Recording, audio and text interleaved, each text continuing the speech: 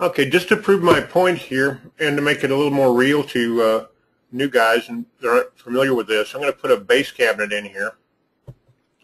And we're going to do a camera view of it. I'm in Home Designer Pro 2014, but this pretty much work, I think, in all versions of Pro back to at least 6. Yeah, okay. And I'm going to open the dialog box for this cabinet and then go to the front tab. Was it front tab? Well, heck, where is it? Oh, okay, there it is. Right there, there's the Inset command. When you click on this in Pro or in Chief Architect Premiere on the front tab, Inset, I'll click OK, and it insets the door and drawer front, bingo bango, right like that, so that the face of the cabinet and drawer front are even with the face of the cabinet. That's what Inset means. And that's how easy it is to do in Pro. Just open that up, go to the front tab, and you can check or uncheck that. Let's go full overlay. Okay, so now the drawer front and the cabinet front overlay the whole, entire front of the cabinet. So that's what those commands are in, like I say, in Chief and in Pro. I'm not sure what frameless will do. Anyway, there's some settings in the dialog. Now let's open, I'm going to close this, and we'll open interiors. And I've already verified that interiors is this, in terms of capability, the same as essentials, landscape and deck, suite, and architectural. So, but you have interiors, so I'm going to show you an interiors. Click on New Plan. Okay, I'm going to do the same thing, put a base cabinet in there. Keep this simple. And I'm going to use the get a camera tool view of it. Zoom in on that. Okay. Now when you open the interiors dialog box for this cabinet, you go to the front tab. You see there's no check boxes there. So what are you going to do? Commit hot or kitty? No. What I figured out, it's not much of a solution, but it is a solution. We'll click on the drawer front, and I'm going to change that with this drop down to an opening. We'll leave the dimensions the same. Click here and select opening, and then click OK. So basically we have 2 openings, one for the drawer, one for the door. I'm going to hit Shift F6 to split the screens. Okay, I'm going to zoom in on this screen. I need the, yeah. Okay, now I'm going to open the library browser and go to architectural cabinets, drawers, and fronts. Oops, I missed it. There it is. Cabinet drawers and fronts. I don't care about the door style. We'll do drawer fronts first. I don't care which, because I'm just showing.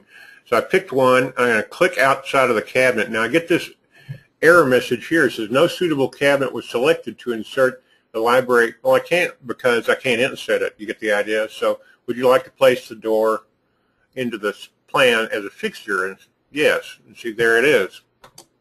That's actually a drawer front. Now the drawer front's about 30 inches above the floor. This stuff comes in at 0 inches off the floor. We'll open the dialog box here. Floor to bottom is 0.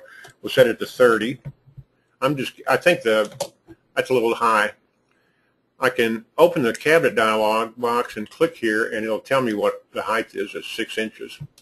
So we want to set this to 6 inches tall, and it's currently 8 inches tall. Okay, and we'll want it 23.5 inches wide. You can quibble with me about that, but I'm just demonstrating 23.5 inches. Okay, there's my drawer front.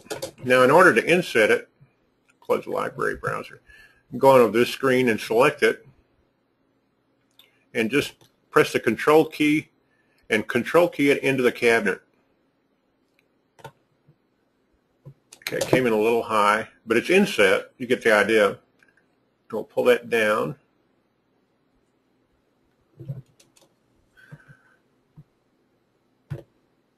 Okay, well, there's an inset drawer front.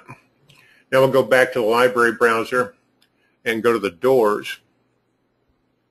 Rectangular, I'm just going to pick something. I don't care what it is. That's fine. And again, I'm going to click here and get this message here again. Yeah, I just want it sticking out there in space. And then click on an object in plan view, and then control key it in there about the same place as the drawer front. And as you can see, it's a little low. I think you don't have to guess on this stuff. You can open up the dialog and go to the General tab, and it'll tell you how the height of the excuse me. Oh, it doesn't tell you the height of the toe kick. It does in Pro and Chief Premiere. It does. Okay, I think it's 4 inches. So this object here needs to be 4 inches off the floor. Again, I'm just guessing. So put it floor to bottom is 4. That looks better. We'll move it over kind of into place. Get rid of the library browser now so I can see the other screen.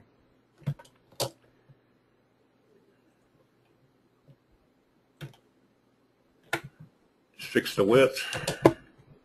And voila, we got an inset door. Oops, it's a little tall. Anyway, sorry, but this is the way you're going to have to do it in anything but Pro or Chief. That door is inset and this drawer front is inset. I could probably do it a little more precisely, but you'd really have to want it to do it. Now, I'm going to close this camera here. I haven't tried this before, but I said in my post to you that you'd have to put these in. I think once you have one made, we can probably marquee. I'm pressing a marquee select is where you press the shift key and left click, and then that square thing is a selection area called a marquee. And I'm going to make a copy and paste in place. Okay, now I've got 2 inset. It's a little awkward. You know, the dialog in Pro and in Chief is so much easier to use, but you can do it in interiors. It's just a little more heavy lifting. So this is just designed to go along with a post. If you want inset doors and drawer fronts, you're just going to have to make them inset. There's no easy way to just be a dialog box to do it. Thank you. I hope I hope this helps you. Maybe once you understand exactly what you're going to have to do, you may want to kill me or kill yourself. But things are as they are. If you want easier solutions, more choices, upgrade to at least a Home Designer Pro, and you won't have to put up with this kind of stuff as often. But you can get something done if you want it done badly enough. That's my point. Thank you.